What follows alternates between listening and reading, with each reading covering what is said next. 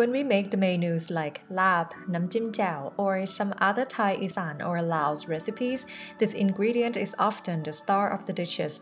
It brings so much aroma and texture to the meal.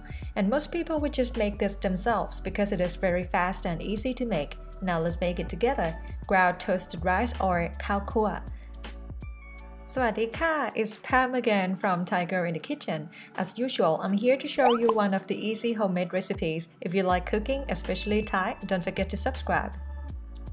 Okay, first ingredient. Traditionally, we are using glutinous rice, but if you don't have, jasmine rice is totally okay to substitute. This is optional for the nicer aroma. We are adding a few kaffir lime leaves and a lemongrass. Peel off the outer leaf. Some people might add some galangal as well, but that ingredient is really difficult to find where I'm living, so I'm gonna be a bit stingy with it. Then prepare a clean, dry container with a lid to keep it. I already have one that has some khao khua left a bit.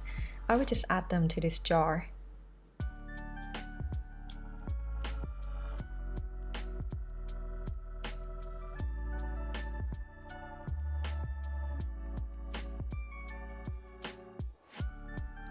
Now we're just gonna slice the lemongrass into small pieces.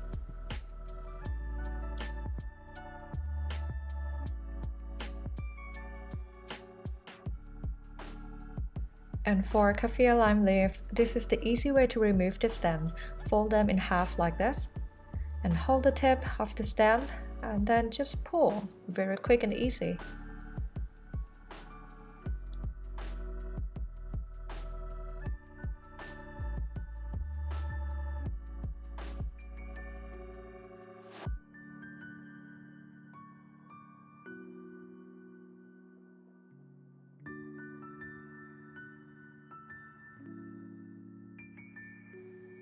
Okay, now let's toast the glutinous rice. Put in a pan along with the sliced lemongrass. And for kaffir lime leaves, I personally prefer hand ripped to break out the aroma a bit. And we're using the medium-low heat, so it's easy to control the rice and not burn it easily. Then we want to keep it moving. This should take between 5 to 10 minutes. We want to keep it going until the rice turns beautifully golden brown and the herbs get crispy, so it's easy to be blended with the rice. I am making quite a lot this time since I plan to cook several menus that require ground toasted rice as one of the ingredients. But if you don't plan to finish them within a few days or maximum a week, I recommend you to make it just enough for what you need for a meal. Because the special thing about ground toasted rice is its fragrance, but it's gone quite quickly when being kept for a while. Now it could be a little more brown, but I'm okay with it already, and the leaves are crispy now.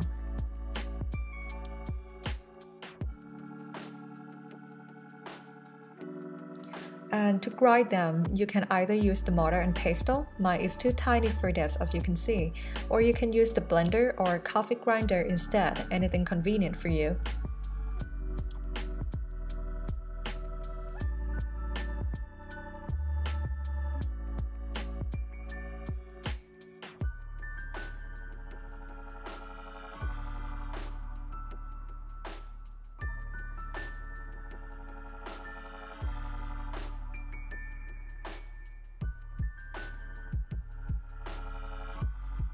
I will not grind them too finely since I like to have some texture, like if it was done by mortar and pestle.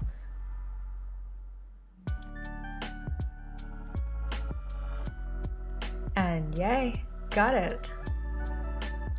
Then I'm just gonna put them in the jar. I am planning to have Isan food night tonight. I am from the southern Thailand, but I do love Isan or northeastern food so much. So we're gonna make Laab, grilled pork with Jim Jaew, which I will put the recipe link below, and of course we cannot miss som tam or papaya salad. But as you know, I don't have a big mortar, so how can I make it?